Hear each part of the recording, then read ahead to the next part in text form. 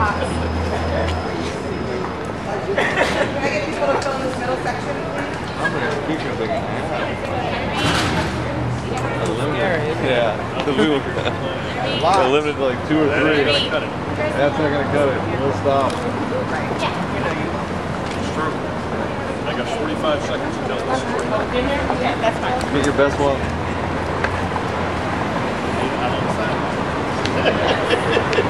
Eight to 10 seconds. Therefore, it's instructed.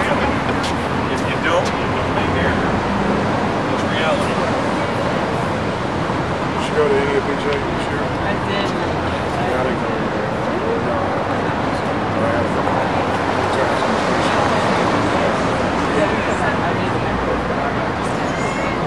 I'll be there next year for things.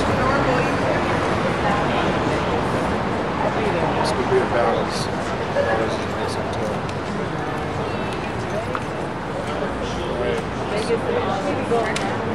Be kind of hot. All right, ladies and gentlemen, we're going to get started. Yeah, just hang out by the pool.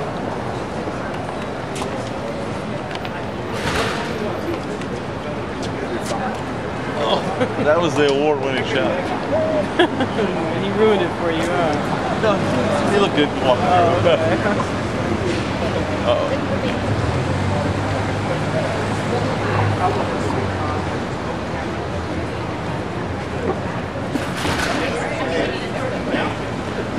All right, so we're getting started. My name is Marquise Harris Dawson. I'm the Executive Director of the Community Coalition. We're here a coalition of clergy, community organization, healthcare providers, and concerned citizens to request that the Governor Arnold Schwarzenegger, step in and provide emergency support to the situation at King Drew Hospital so that patient nurse ratios can be maintained and emergency services can be maintained. As many of you know, there have been a lot of closures of emergency rooms throughout Los Angeles County, but particularly in the southern central part of the county. So we're here today to ask the governor and federal administrators to intervene in this situation to stop the disaster that will happen if this hospital were completely closed. We have a stellar list of speakers here today that we want to bring forward very, very quickly. We have the executive director of the UMA Clinic in South Los Angeles. Clinics provide such a key role because they fill the gap when the hospitals are not able to accept the amount of patients coming in. We have Yasser Ahmed from the UMA Clinic. Hello, good morning. My name is Yasser Ahmed. I'm also representing the Southside Coalition of Community Health Centers, which make up 7 community health centers that serve the South Los Angeles area. For community clinics, the safety and for community clinics, the safety for the community is extremely important. We're committed to keeping standards high, just as we expect our hospitals to keep the standards high. But while we ask that the hospitals and the emergency rooms are being discussed in terms of the plans of the future, we ask that that the community really thinks about how we should approach the closures. Our patients depend on the Martin Luther King Hospital. Over 60% of our patients are referred there, and if they're not sent to the hospitals, then they're sent to the emergency room. We ask that while the solutions and plans are being made, that we do not shut down the emergency rooms, and we do not shut down the hospitals. Thank you very much. Moving very quickly, we have representing clergy in South Los Angeles. Okay. Representing clergy in South Los Angeles. Go ahead. In fact, these 2 hospitals, the Martin King Jr. King Drew Hospital and the Dan Freeman Hospital, had some 94,000 emergency room visits this past year. They provide some 800 licensed beds to allow the loss of King Drew and to allow the closure of the Daniel Freeman Emergency Room is devastating for the community. we're concerned about the care for the needs of the community. And so we call for the governor to demonstrate true compassion in calling a state of emergency, because that's what we're facing, and step in and engage in the activities that are necessary to save the hospitals, to save the emergency room, and to provide quality health care in this tragically underserved community. All right. It wasn't supposed to be a protest, but we're very passionate about the issues related to the patients that go to King Drew Hospital. Next, we have representing the California Nurses Association, Denora Williams. My name is... That's the Lord again. Thanks, Brian. It's about as low as it goes. My name is... Right in the center. There we go. That's good. Right in the center. No, the other side. There you go. My name is Denora Williams. I represent the registered nurses at Centinela Hospital. The registered nurses are calling on the governor to please declare a state of emergency in South Central LA. Registered nurses at Centinela want you to know that they cannot currently handle safely the amount of patients that are coming into their emergency room. Approximately 5,000 to 6,000 patients left last year without ever being seen. Thousands of patients have already left this year without ever being seen because the wait is too long. Ambulances that are coming in with critically ill patients have to wait hours sometimes for beds to be seen. When they close D.I.M. Freeman and King Drew, many more ambulance services will have to be diverted to an already burned out emergency room. We are talking about adults and children where every minute of their lives counts. This is a Katrina disaster in the making. Please, Governor, help us save lives and declare it what it is, a state of emergency. Next, we have representing the Korean Resource Center, the Health Access Project Director, Caroline Lee. Hi, my name is Caroline Lee, and I'm the Health Access Project Advocacy Director at the Korean Resource Center. We serve approximately 3,000 low-income families and seniors to ensure that everyone has access to affordable and quality health care. Everyone has the right to health care that speaks their language and their culture. Low-income and limited English proficiency student members should not have to suffer because they are not insured. When you are sick, it doesn't matter if you're rich or poor. All human beings need to be treated and have the basic right to lead healthy lives. The problem here is that the most vulnerable members of our community are losing access to affordable health care.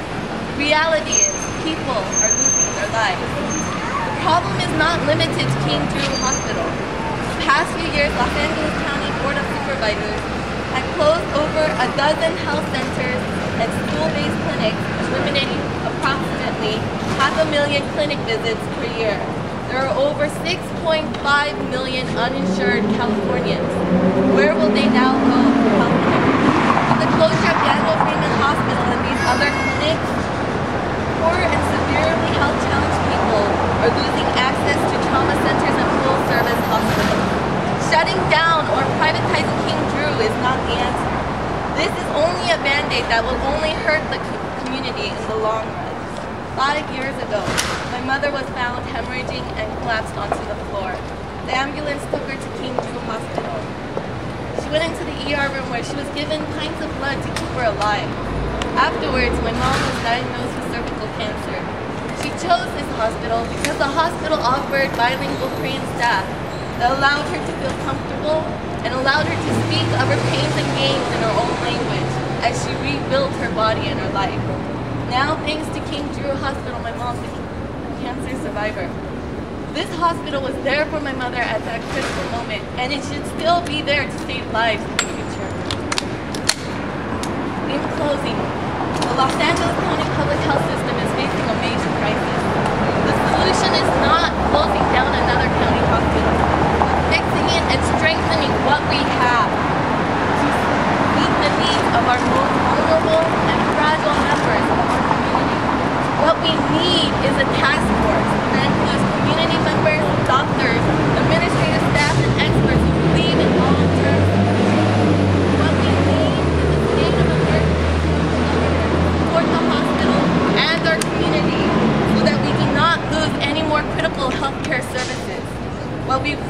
need is a full-service hospital to be there for the person who will die if that person arrives a minute too late. We are here today in solidarity with the South Los Angeles community to demand our right to affordable health care and our right to live. Thank you. Thank you. Thank you so much. Moving right along, representing the city of Inglewood, Mayor Roosevelt Goring.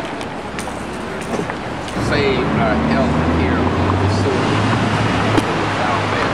Daniel Freeman came here Drew. It's absolutely essential in Oakland, California. And I believe that it is the responsibility of the state, the county, and the federal government to do it. You know, health care is something that everyone has a right to have. And to close an ER because individuals are uninsured is outrageous. You know, if we can send money all over the world to protect others, to give health to others, then certainly we can do it right here in the United States. Certainly we can do it right here in the county of Los Angeles, the city of Inglewood. It's just outrageous to even think about closing these facilities. We all know why they're being closed. They're being closed because of money. Pure and simple as that. The ER and Daniel Freeman is going to be closed because Daniel Freeman cannot continue to serve those that do not have insurance. And it is the responsibility of the state, the county, and the federal government to see that those individuals have health care. That's why I call upon the federal government, call upon Governor Schwarzenegger, to call upon the Board of Supervisors to step up to the plate, keep King Drew open. I mean, to even think of closing King Drew is outrageous. I mean, what are we going to do with all of those individuals that need that care on the south end of the county? What are we going to do? Just let them die? Of course not. There are ways. The Board of Supervisors, they must appeal this decision, or the Board of Supervisors must have some other hospital take over that facility and see that it continues to run with full services and with ER. That's absolutely essential, and I'm calling upon the state, the federal government, and the county to do what's right by its people. That's all I'm asking. I'm not asking any more than any other country would ask. I'm not asking any more than we do for other countries. Let's do the same thing here in the state of California. Let's do the same thing here in Los Angeles and Inglewood. God bless you. Roosevelt Goring. We have representing the office of Congresswoman Juanita Melinda McDonald, Janae Oliver.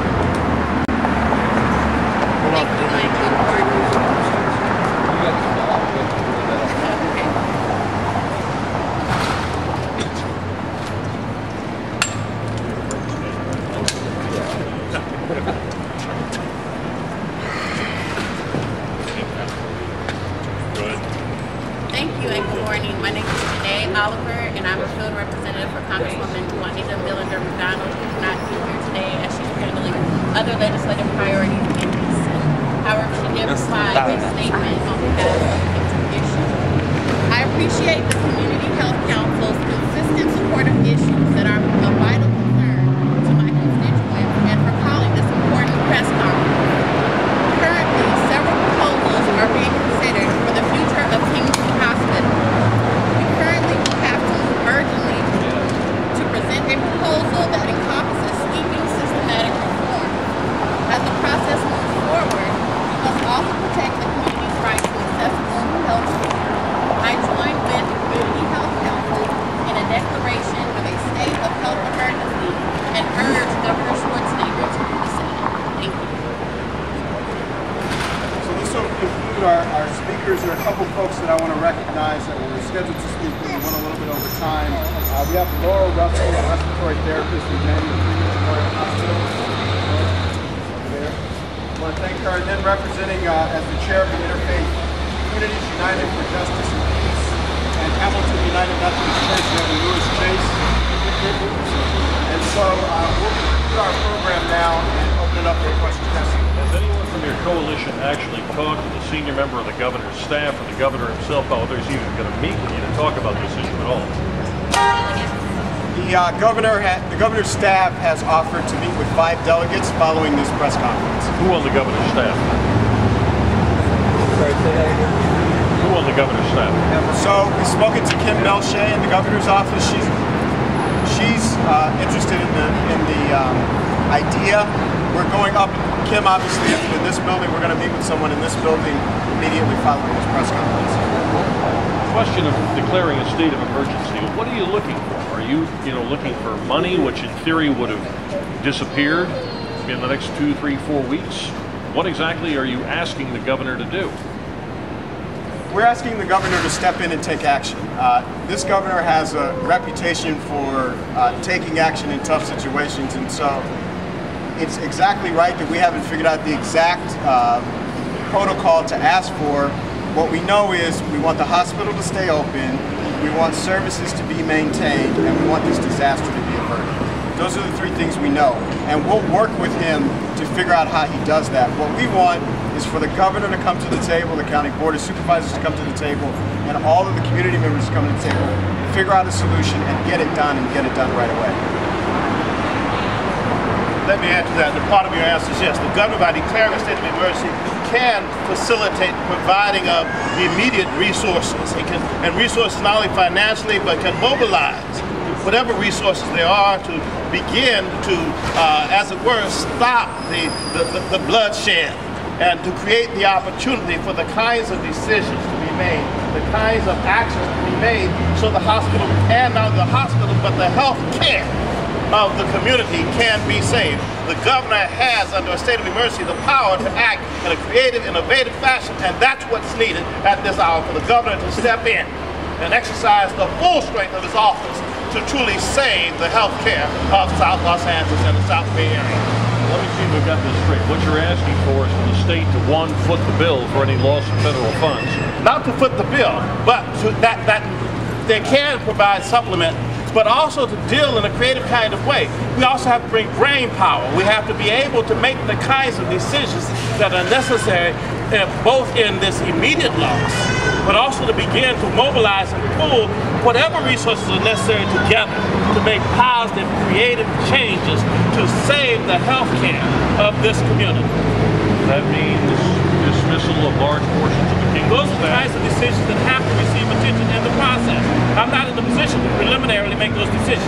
That's why we're asking the governor to exercise his power to create the opportunity for those kinds of decisions to be able to be made, whatever is the best and the healthiest, to make that possible for the good and the welfare of the community. That would be any measures that are needed. If there needs to be wholesale replacement of the management team, if there needs to be dismissal of medical staff. All those kinds of things, the opportunity to explore. Again, let me be very careful, okay? I want to be very careful because I cannot make those decisions. But he's in a position to be able to facilitate a process so that assessments can be made and decisions can be made. Do you want a timeline? 90 days, 180 days? It's my understanding that he can exercise that power for 6 months. In the meantime, the legislature can enter into the process as well.